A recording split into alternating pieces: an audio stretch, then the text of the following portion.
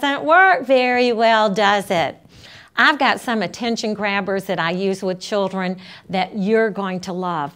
One of my favorite ones is Tootsie-Roll, Lollipop. We've been talking, now let's stop. Let me do that with you.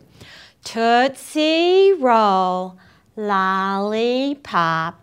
We've been talking, now let's stop. Let's do it together. Tootsie-Roll, Lollipop. We've been talking, now let's stop. And you just continue to do that until children are all doing it with you and paying attention. Another one that works really well is Hocus Pocus.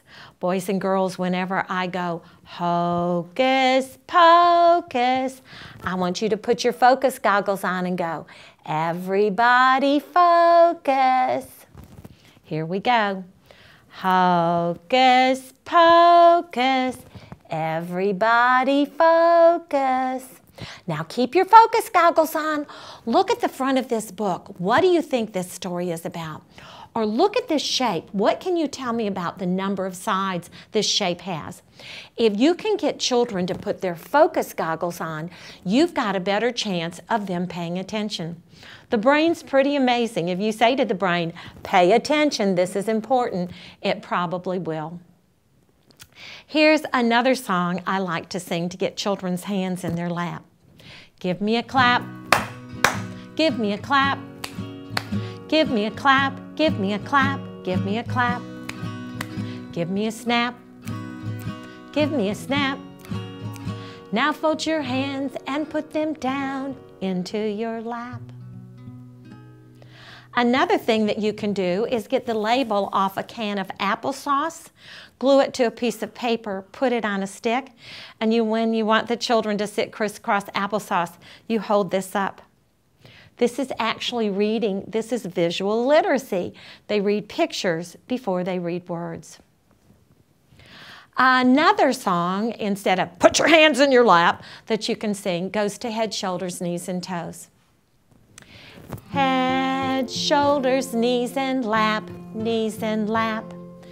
Head, shoulders, knees, and lap, knees, and lap.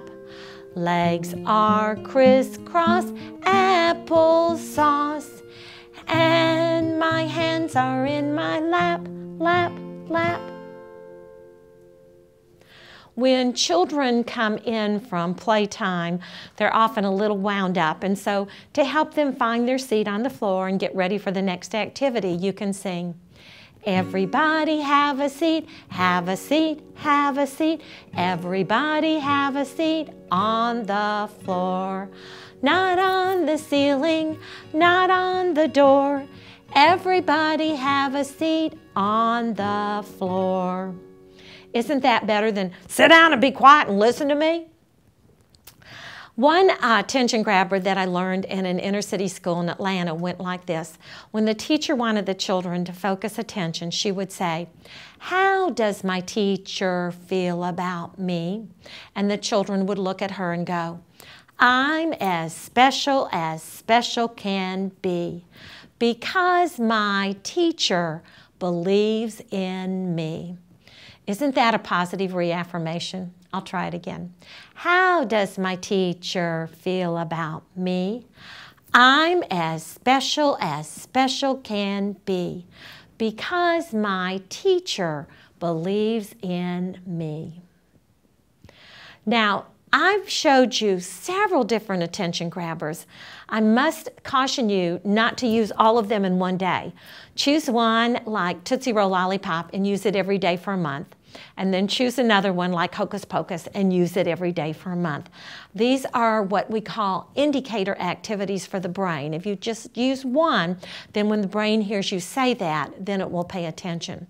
You'll also notice that I use hand gestures with these little attention grabbers because hand gestures help the brain focus. A lot of teachers are using callbacks now to help gain children's attention. One of my favorite ones, I can have a gym full of a couple hundred kids and I'll go, hands on top, and the children respond, everybody stop. Let's try that. Hands on top, everybody stop. Another one, macaroni and cheese. And the children respond, freeze, please. Macaroni and cheese, freeze, please. And you see, when you do these things, you are developing the executive function at the same time. You're helping children get that self-control and self-regulation. Marco Polo, peanut butter and jelly, spaghetti and meatballs, all of those are callbacks that you can do with your students.